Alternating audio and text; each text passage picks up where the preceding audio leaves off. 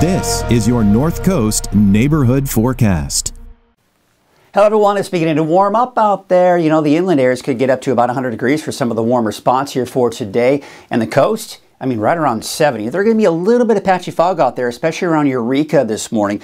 But I think a lot of that's going to burn off very quickly. And I do expect to see mainly sunny skies there throughout the day. Let's take a look at Futurecast. And again, you can kind of see some of that fog out there this morning, especially as I mentioned around Eureka, north and south of that. But then before noon, it's all gone. And I do expect to see mainly sunny skies here through a good portion of the day today. You know, a little bit of fog off towards way off to the west here, but overall looking pretty good. And even going into tonight, looks like we have some fairly fog-free skies for most of us. So for today, plenty of sunshine, 93 for Miranda. Looks like Garberville about 95 degrees, but look at the temperatures. They're increasing around Wednesday, Thursday is the peak of that warming trend. Look at Ferndale, a high of 72 degrees, 75 out in Fortuna, and there you can see Hydesville, about 77 degrees. Again, it's beautiful weather. 77 degrees out towards Blue Lake.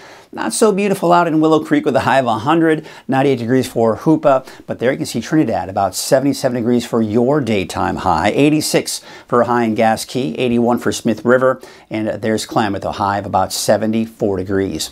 Let's take a look at your 7-day outlook for Eureka. We're going to be hovering around that 70-degree mark here through Thursday before temperatures do start to drop. I'm expecting some mid-60s, especially by the end of the weekend and early next week.